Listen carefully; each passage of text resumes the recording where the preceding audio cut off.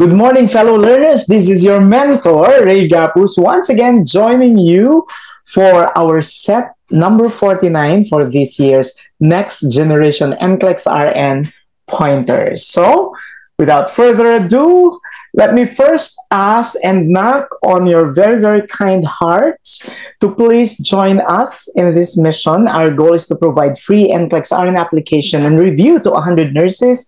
We've done this in the past 2 years, so with great success. And to help us achieve this once again this year, I ask of you only one thing. Please just watch and finish the ads in our videos. That's all you have to do, because the proceeds of our videos would usually go to scholarship grants to finance the review and application of our less fortunate brothers and sisters in the healthcare profession. So let me begin with our set number 49 pointers.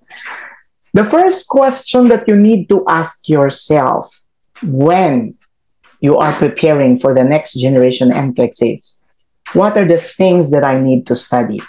And for this, you need an expert opinion, not just any mentor who has yet to finish or even take and pass the NCLEX RN.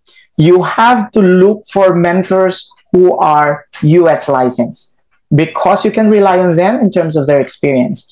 At the Ray Gapuz system, we're banking on my 30 years of being a mentor since 1993. In fact, I'm celebrating my 31st year this year.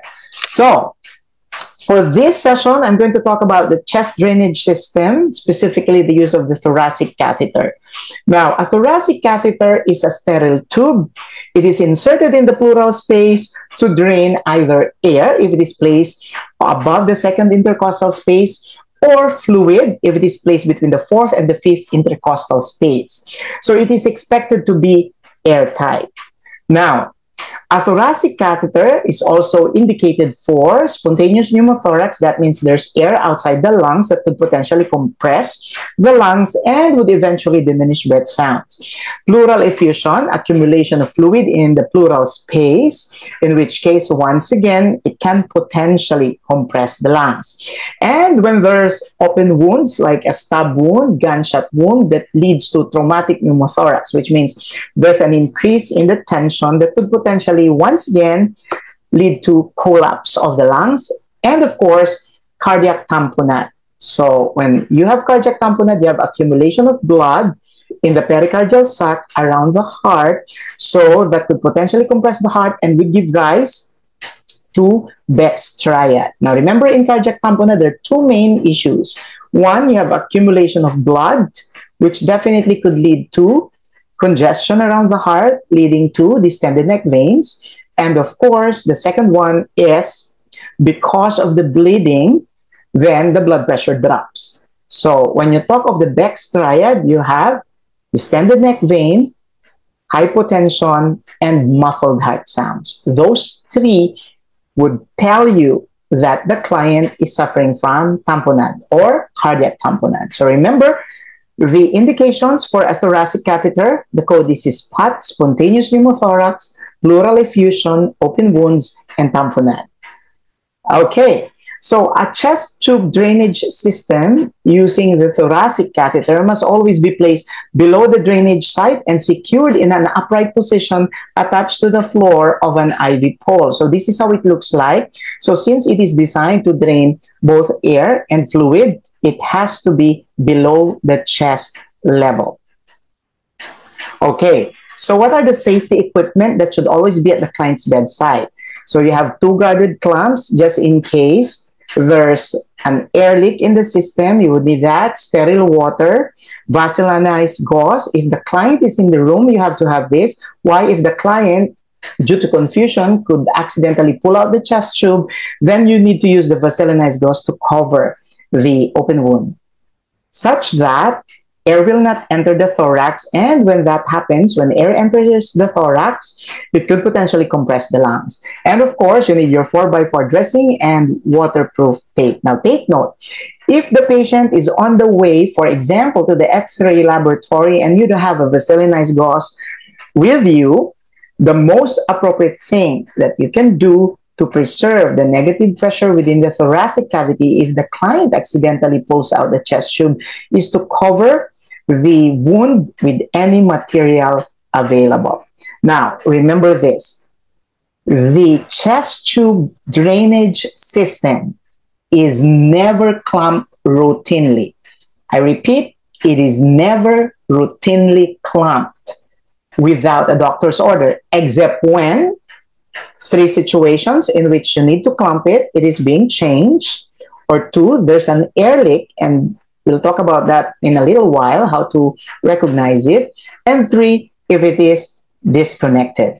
Now, milking or compressing the tubes or stripping the tube in order to remove the obstruction should never be done, as it generates extreme pressure. So, do not milk, do not compress, do not strip the tube. Now, to document air leak, so we have here an example of your plurivac. So, this area that I'm pointing here is the drainage collection chamber. And then, the area colored teal, or this is a variation of blue-green, is the area where you have the air leak monitor. So you have several chambers there. Here, you have chamber 1, 2, 3, 4, 5, and 6. So for example, if you notice bubbling in chambers 1, 2, and 3, and then you can just document it by writing down air leak 3, which simply means there are 3 chambers that are bubbling. And of course, the reddened area here is your suction control area. Okay? So, don't forget the 3 areas. You have your collection chamber, the air leak monitor chamber, and of course, the suction control chamber. Okay.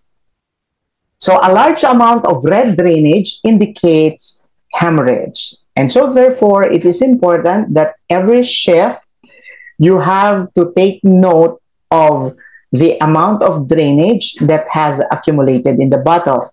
So a drainage that suddenly decreases indicates a blood clot or obstruction in the system. So when a client has a chest tube drainage system, what are the things that we need to document? First, remember the code PAPS BADS, okay? So pain, we have to ask the client if there's pain, the presence of air leaks as evidenced by bubbling in the air leak monitor of the system, fluctuation in the water seal chamber, it's called tidalling, that is normal and expected. The presence of crepitus, so that indicates subcutaneous emphysema. And of course, you have to monitor breath sounds on both lung fields, appearance of the insertion site, whether it's inflamed or if there's pus or discharge, and then the presence of the drainage and the characteristics, and of course, the suction amount. Now, in the traditional 3-way bottle system, let's take a look at this thing. So we have the first bottle here that is attached to the client, and this is called the drainage bottle. So notice that the 2 rods do not come in contact with the drainage. Now, remember, the drainage bottle is not routinely emptied. So every shift, you need to mark the area where the drainage is, such that you have an approximate amount of drainage that has accumulated in the bottle. Now, from the first bottle, notice that there are also 2 rods. The first rod is immersed 2 centimeter in 2 centimeter water. Why is that so? Because that is done in order to prevent the re-entry of air that has been drained and that has escaped from the system. So once air has escaped from this area, it can never go back into the tube and to the chest of the client because the water seals it. That's why sometimes the second bottle is called the water seal chamber, or it's the trap. So it prevents the re-entry of air. In other words, it traps the air. So the third bottle can be easily noticed because you have three rods. So two equal rods that are above the water levels, and the third rod located in the middle must be immersed in approximately 20 centimeter water. Why? In order to achieve the right amount of suction. And the third bottle is connected to your suction source. Now, what are the things that we have to remember if in case the client accidentally pulls out the chest tube and you are inside the room, the client is inside the room. So all you have to do is to get a vaselinized gauze and cover the chest wound. Now, if at any point in time, any of this bottle breaks, so that's one of the situations in which you can clamp the tube, or better yet, you immerse the tube in an extra bottle that's also with water that acts as a seal. Now, what are the things that we need to know? In the second bottle, or the trap bottle, it's normal that there's an upward and downward movement of fluids. We call it tidalling. That indicates that the system is working. If the oscillation, tidalling, or upward and downward movement of fluids is not present, it could mean one of two things. One, there could be an air leak, or two, the lungs could have completely re-expanded. So in which case, you need to refer it to the physician, and the physician will validate it through an chest x-ray. Okay? Now, the third bottle is the bottle in which bubbling is considered normal because it indicates that there you have the right amount of suction, which simply means if you have bubbling in the third bottle, no need to report. It means the right amount of suction is achieved. If bubbling occurs in the second bottle, it could mean there's an air leak. Now, you have to learn how to differentiate bubbling from oscillation or tidalling or the upward and downward movement of water. So, in the second bottle or the trap bottle or the water seal bottle, when there's an upward and downward movement of water, that is normal. When there's bubbling, report. In the third bottle, bubbling is considered normal and you don't have to report it. Okay? So to obtain a suction of negative 20 centimeter water, set the tip of the tube 20 centimeter below the surface of the water. Now remember, once again, the tube on the third bottle, meaning the third rod, should be immersed 20 centimeter below the surface of the water. And take note, if you're using the plurivac, then make sure that the suction is at 20 centimeter water. Okay? Now, pay particular attention to the parts of your plurivac. We have the collection chamber. So these are the ones you'll find in white, and you have some marks as to the amount of discharge. If this gets filled up, it goes to the second level. If it gets filled up, it goes to this area. And then we also have the air leak monitor that contains small chambers when you can monitor the bubbling. And of course, we also have our suction monitor area. Okay? So if we're going to place the traditional three-way bottle system side by side with the plurivac, then let's identify the parts. So the drainage bottle, or bottle number 1, corresponds to the area where you have the collection chamber in the plurivac. The trap bottle, or the water seal bottle, corresponds to your air leak monitor, where you will note bubbling. And then the third bottle corresponds to your suction control bottle. Okay, now here's an inspiring message from one of our pastors, Elspeth. Actually, all quick fix serve, okay, help her the most. And then she says, makinig lang talaga sa inyo, naririnig ko nga ang boses nyo habang nag-take ako ng exam. So as if she's hearing my voice, so it's important they have to listen to me. And then I told her, nag-auditory hallucination ka? Did you have auditory hallucination? And then she says, yes, sir. Kada read ko sa question, naku, sinabi to ni Sir Ray. So it's as if she remembers that I blurted out those concepts during the quick fix. So I said, congratulations. And then she says, grabe ka, sir. Iba talaga pag Gapuz baby. Salamat po. So she's just saying thank you that she's a Gapuz baby. Okay, so join our hundreds of thousands of passers from all around the world who pass NGN through our system.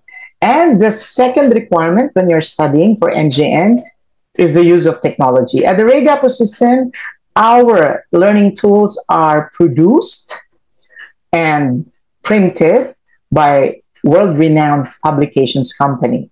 Okay, and I asked Gladys, one of our passers, which book helped you the most? She says, The Quick Fix Survey, the best. Sobrang dami po ng case study ko. Baka alam po niya na sa inyo ako nag-review. Pati po pala yung core shell. So I asked, which part of our core shells help you? Lahat po, sir. Pero nag-focus po ako sa activity number 3 and 8. Sobrang sinunod ko po kayo. Talagang sulit na sulit po, sir. So, remember in our core shells, you have 8 different activities per core shell, and it covers all the subject areas on the NCLEX. So you have safety and infection control, basic care and comfort, health promotion and maintenance, management of care. You have physiological adaptation 1, 2, and 3, reduction of risk potential, and psychosocial integrity.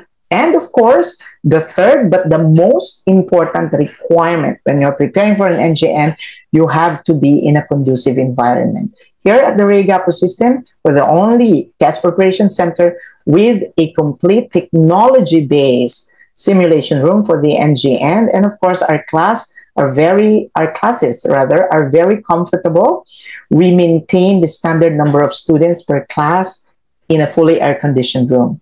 So we'd like to invite you to join us for our next class on the next generation NCLEX RN Flex, the most flexible test prep class for the NCLEX RN. The fee starts at $3,499, including live face-to-face class, your choice of live virtual class, on-demand unlimited video recorded lessons, QBank and 3 books, plus my NGN strategies, which I'm going to share with you through a live face-to-face class, including my most sought after 3 days quick fix session. So all in all, we can be very, very flexible to enable you to keep your job and at the same time preparing you to turn your dreams to reality. So once again, this is your mentor, your fact check buddy, Ray Gapuz, at your service. See you in my next video. I hope you like this.